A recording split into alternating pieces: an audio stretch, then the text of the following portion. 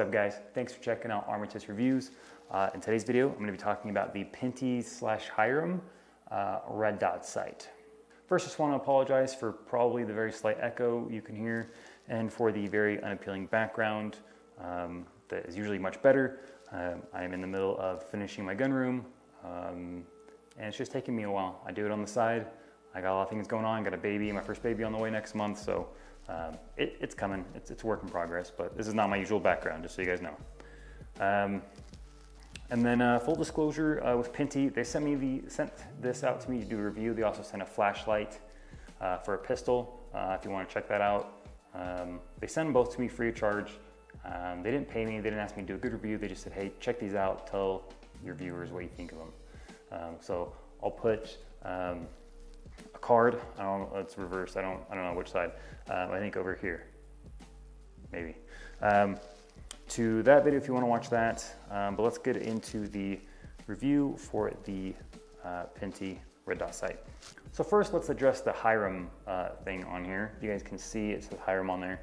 I asked them about that, why it says Hiram on there. Apparently Pinty acquired Hiram a while ago, and so it's kind of a, they call it a collaboration, I guess, kind of thing, but they partnered with them, whatever, they bought them something.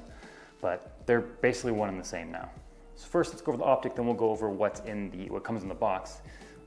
Comes with a little rubber, you know, bikini covered things, right? It says battery CR2032, so that's good. It has a marker on the cap to tell you which side should be positive. See, it has a green and red marker on there because this can be a green or red dot. I just don't fully understand what the markings mean so far, so we'll get into that. It does come with caps for adjustability. The caps come off to expose the turrets, which were longer than I expected. You know, standard little silver kind of screw style that has a little slot with little notches on it. It does have up and down markers on the screws, and then has a right marker for windage as well. As I said, that window, I don't know if you guys can able to see that. I'll do a close-up if you need it. That window is very small. I mean, even if you have both eyes open, as you should with the red dot, it just seems small. We'll see once it's lit up. So let's do a little unboxing. There's a little bag that has the manual, obligatory cleaning cloth, and the battery, and an Allen key. So that's nice. Still don't really understand the markers on this, but basically the front button is green, the back button is red, and you cycle through them for brightness. So you don't go up or down or anything for brightness. You just keep hitting the same, like if you want red, you just hit the red button over and over again, and it goes through steps of a higher brightness, and then it resets to the lowest, and then goes up. It's just like, you know, like a ladder. So let's see, if I take green to the lowest setting, take red to the highest setting. So the brightness is the same. They're consistent across both red and green. Literally all you're doing is just changing the color. To turn it off, push both buttons at the same time. Pretty standard operation for a lot of these push button red dots. All right, then as you can see, it has a relatively tall mount. Probably use that, you know, a lot of AR-15s depending on what you have on there. And then we have a low mount. If you guys can see that.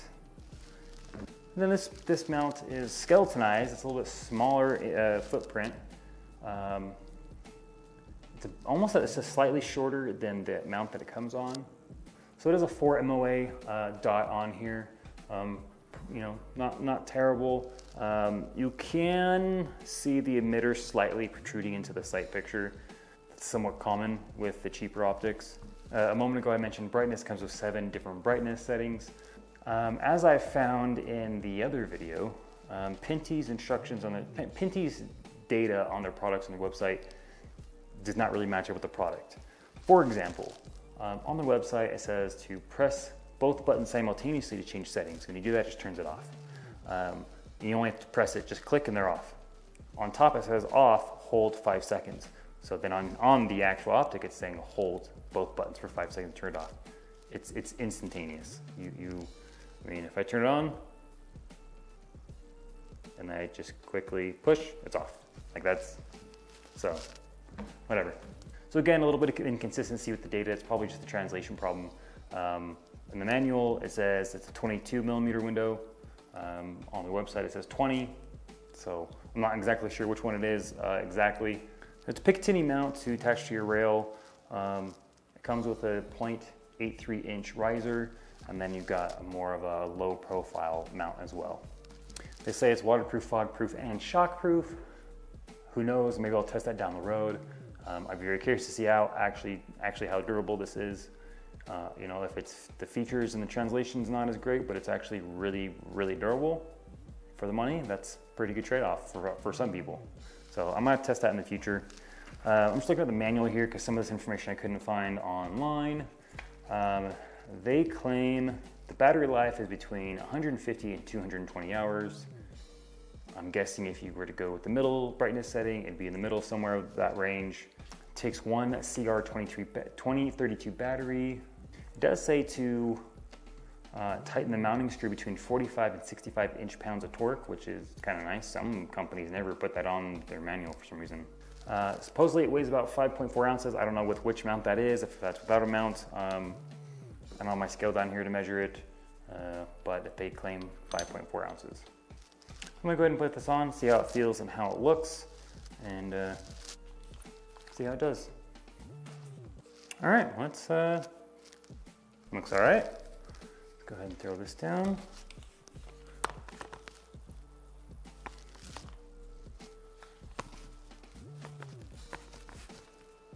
It's a pretty good height for AR-15 for me anyway. My head's slightly off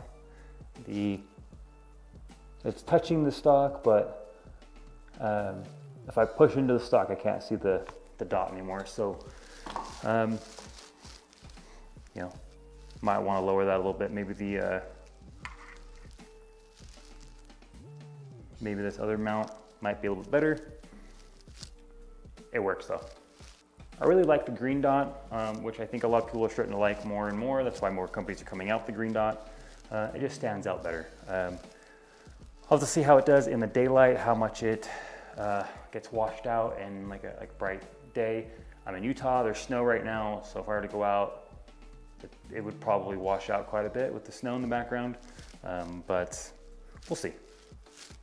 So anyway, that's it guys for the Pinty Red Dot sight. I'll take it out and put it through its paces a little bit more and see how it holds up. Maybe beat it around a little bit just to kind of see how well it does. Maybe a little torture test video coming down the road. We'll see. Anyway, if you guys have any questions, let me know down in the comments down below. I can't talk right now. And I'm usually pretty good at responding. You can also message me on Facebook. Check out my Facebook page, Instagram. I'll answer on those. And hopefully my gun room will be done soon and will look so good is what I'm hoping. So anyway, thanks for watching and take care.